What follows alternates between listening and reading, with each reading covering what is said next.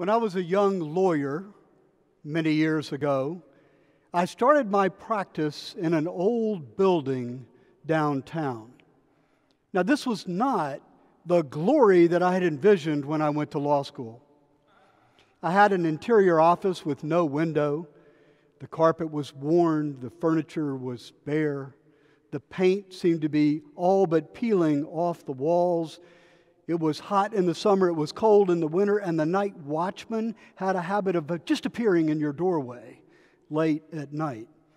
It was, in a word, inhospitable. And finally, after 3 or 4 years of this torture, we got word that we were moving. I could never have been happier.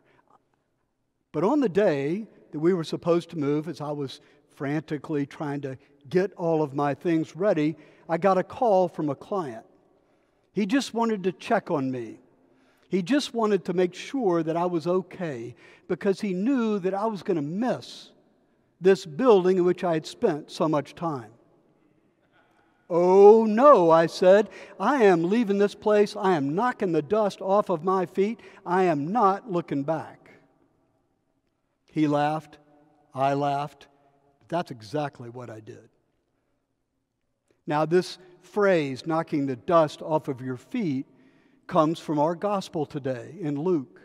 But it's also in Matthew, it's also in Mark, and in fact, it appears in the 13th chapter of Acts. It's something that the disciples were instructed to do, and in fact did. We're told that it was the equivalent of cursing the town. If the people have rejected you, simply go into the street and curse them. I'm not sure that's what Jesus really meant. This is the same Jesus who refused to let James and John pretend they were Elijah and bring down fire on people who were healing in Jesus' name, but not tutored, as it were, by Jesus. This is the same Jesus who advised the disciples not to judge lest they be judged, knowing that every judgment is in fact a self-judgment. I don't think Jesus intended for the disciples to curse those who were inhospitable. I think he intended to give them another way to register their protest, their reaction. Now, why would he do this? I think Jesus did it because he was psychologically astute. And he knew that his disciples, like me, might have a tendency to make up bad stories about people who rejected them. Or go into the next town talking about how bad the people in the last town were. Or make up stories about how they could have been better. If they had just phrased it in a sports analogy, it would have been fine. Or just be angry and resentful and feel abandoned and alone. I managed to have all of these feelings at the same time. Maybe the disciples had some experience of that as well. Jesus wanted the disciples to be present. When you see the instructions he gave them for people who invited them into their home, this seems obvious. Don't take a sandals and a cloak, no extra stuff. Go into the first house that invites you in, stay there, don't shop around for a better meal. Eat whatever they serve to you, forget your diet. Be available, be dependent, be connected, be in relationship. The open heart of the messenger is critical to the message. You can't preach peace and love if you're not peaceful and loving. It just doesn't work. In that vein, I think you can see the value of this practice, shaking the dust off of your feet. It's a way to be who you are and let what happened, happened. Not to be attached to whether people liked you or not, and move on and try to be present to the next person, knowing that you are the vehicle for God's love and peace. You are the vehicle for God's light and joy. But only if you have an open heart. It's a heart business. Now, you may be aware that we have a holiday coming up. It's July the 4th, the day on which we will celebrate our independence, the ideals of freedom that have guided this country. Now, in preparing for tomorrow, I can hear the soaring rhetoric of our founders and many of other great leaders. Abraham Lincoln reminding us of the importance of the bonds of our affection, calling us to yield to the better angels of our nature. John F. Kennedy reminding us not to ask what our country can do for us, but what we can do for our country. Ronald Reagan constantly giving us the image of the shining city on the hill to which he hoped we would become.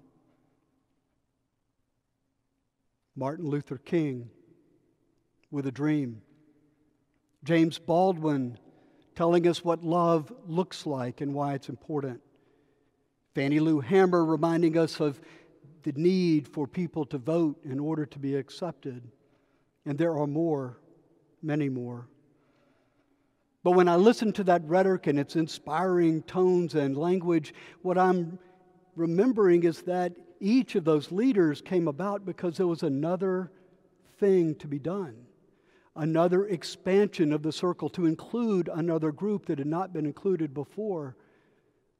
And they were all seemingly motivated by a vision that hadn't even seemed imaginable to the generation before.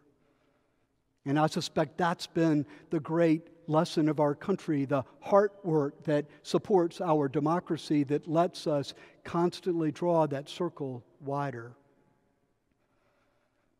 When I was in high school, I was on the wrestling team.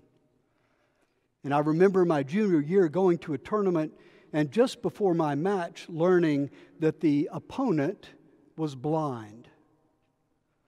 Now, the rules for wrestling a blind opponent are relatively simple. It's all the same except you cannot lose contact. You must be touching at all times. This was a strange situation, and he felt a lot like an other when we started, and yet over the course of that match, there's a certain amount of connectedness, even intimacy that develops, while we strongly disagreed about who should win. I should say I don't even remember who won, which probably means I lost. Nevertheless, when it was over, there was an honor that I felt, a pride and privilege that I experienced just for having been in this unique moment connected while fighting. Connected while fighting. It was in its way its own heart work. It was, in a way, a dusting of my feet, a wiping off. It was hospitable. So as you prepare for your celebration tomorrow, I invite you too to think about this practice, this idea of shaking the dust off of your feet, the negative emotions that you feel, the anger that you may be experiencing. Just for a moment, forget about the Supreme Court or Congress or the state legislature or any number of government agencies and the administrative officials that run them. Heart work leads to justice work, but wiping the dust off your feet might require putting that off a day, taking a Sabbath, in order to be reminded that the call of God, the instructions to the disciples, was to have an open heart, to be available to all, giving instructions on how to meet those who wanted to be with you and how to deal with those who did not, leaving you open-hearted, because it is, at the end of the day, heart work which supports our democracy. I mentioned the soaring rhetoric, and I want to leave you with two things that one thing Martin Luther King said and one that he believed. Aristotle and Lincoln and Martin Luther King all said one thing: the best way to destroy your enemies is to make them your friends. That's heart work. In his dream, I have a speech. Do you remember his vision at the end? What did he want? He wanted His children to play with other children. He wanted them to be judged by their character, not the color of their skin. That's heart work for us all to do. The first three words in our Constitution are we the people. We the people. We are the ones who need to do the heart work. We are the ones who need to be open-hearted to support the community that we're trying to build and live in, the community that respects the dignity of every human being. So I leave you with this suggestion.